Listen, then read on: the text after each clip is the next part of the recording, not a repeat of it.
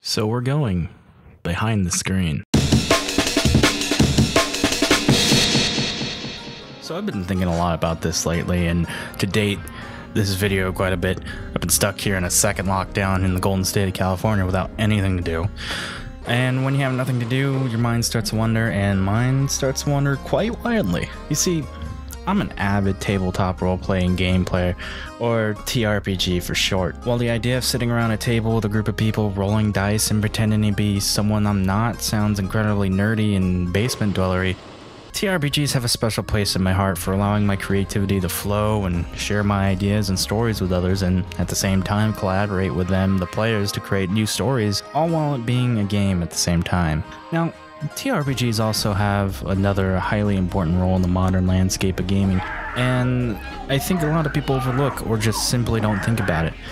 Your Final Fantasies, your Knights of the Old Republic, your Fallouts, your Elder Scrolls, and many more all started from something, and that something, while certain video games did have their influences, started from something else: the tabletop game.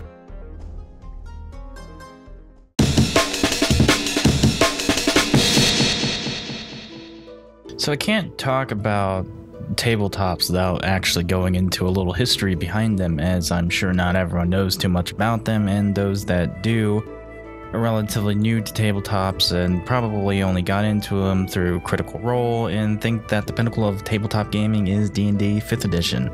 Now don't worry, because I will actually tie this into the video games too, as without D&D and the contributions of Gary Gygax and Dave Arneson, RPGs as we would know them would either be non-existent or exist in an entirely different form.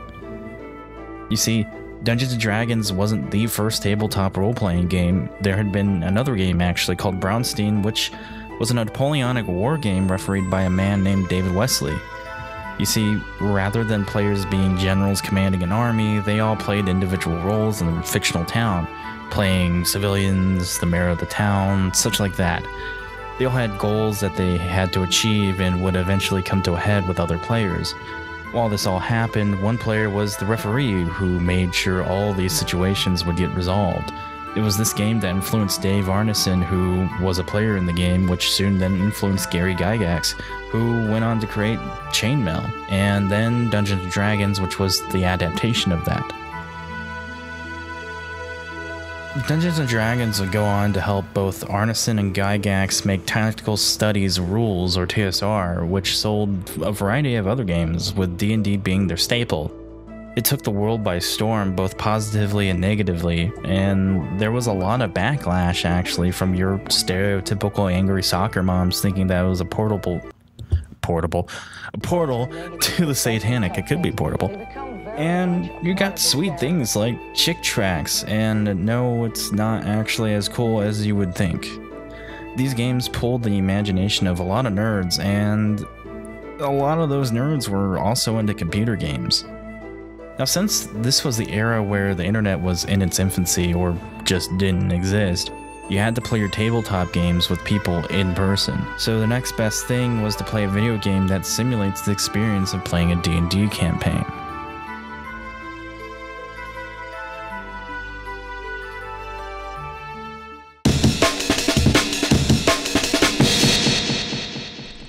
Now, most of us know how influential D&D truly is, seeing as how there are numerous TRPGs that came into existence, like Traveler being one of the more earlier examples of TRPGs that weren't D&D. And since TRPGs were popular with nerds at the time, it was only inevitable that a group of nerds would make a little game called Wizardry. While I have no actual experience with the game itself, I do know that Wizardry was very influential on two well-known games, Final Fantasy and Dragon Quest. Well, again, my knowledge of either games is rather limited. I have more experience with Final Fantasy, seeing as how my original username back when I was a baby child was Titus93. And yes, it's Titus, not Titus. And I can, as could anyone, see the influence D&D had on the series, with everything from the job system being just the class system from D&D to way combat is handled in initiative order, though not so much anymore, but, well, it used to. Fallout, which originally started as a GURPS video game spinoff, and when the licensing fell through, they just made their own game, and hell, you can actually translate most of the old Fallout infrastructure into a tabletop game if you wanted. And, well, you can actually print your character out to a Word file, and you print that out too. Then, outside of Fallout, you have the Elder Scrolls, which, from my research, some elements were pulled from a D&D campaign that the creators were running at the time, and of course, I can't forget Star Wars Knights of the Old Republic either, because their system is literally adapted from D20, which D&D used. Right around the time 3.5 was a thing, and then again, there was also the D20 Star Wars tabletop that actually was produced by Wizards of the Coast when Wizards of the Coast started producing D&D content.